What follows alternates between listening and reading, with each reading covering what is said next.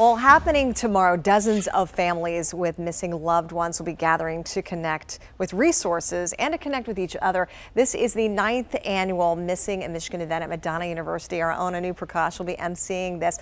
And here to tell us how this is helping solve missing person cases is Detective Sergeant Sarah Krebs with the Michigan State Police. Thank you for being with us. And also Jaquila Mason, whose aunt went missing decades ago. Tell us about that. Obviously, no one understands what you're going through.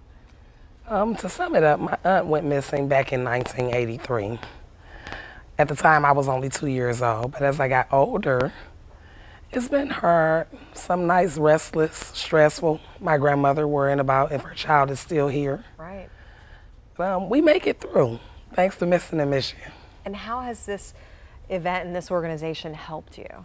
It has helped us tremendously.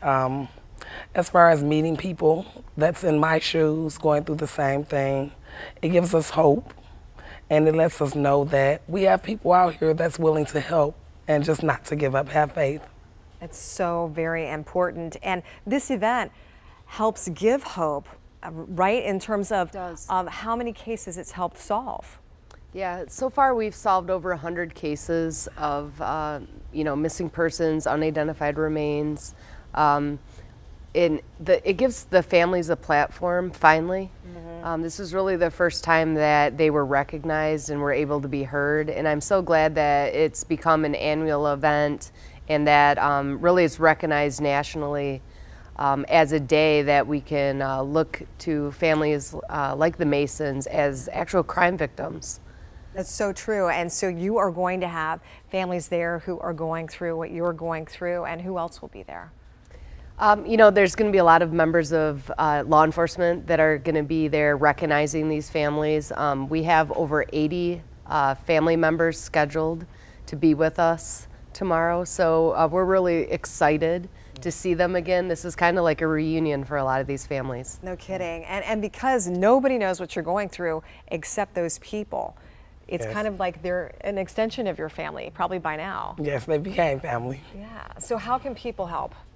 The biggest way that I say people can help is sharing and creating awareness for these families. If you see something on social media, share that with your friends and actually recognize that, these family members need everybody's eyes out there looking.